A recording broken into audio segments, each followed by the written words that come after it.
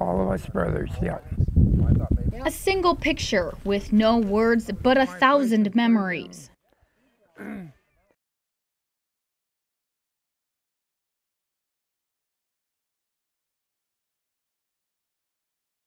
In 1929, a snapshot was taken of the three brothers on a very familiar bench.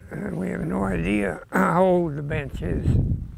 It was there, that's all I remember. I don't remember either. 90 years later, the brothers gathered together to recreate the single memory once again. To me, the biggest thing was to get the same camera angle with the same background to show all the changes over the years.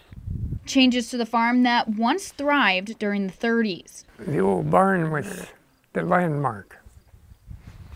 That was the landmark, and it still is. Still an impressive structure. While also being a part of historical breakthroughs.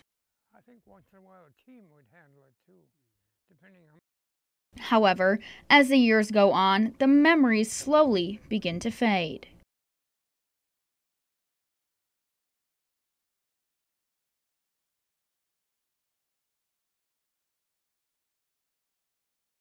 As 90 years and a few miles separate the brothers from the farm they once called home.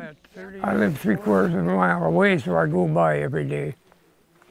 And I live in the Minot area, so I don't get out here that often. Remnants of the old structures and the bench is what keeps these brothers coming back for the memories.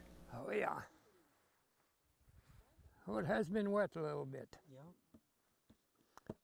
But that was a nice wide board, wasn't it?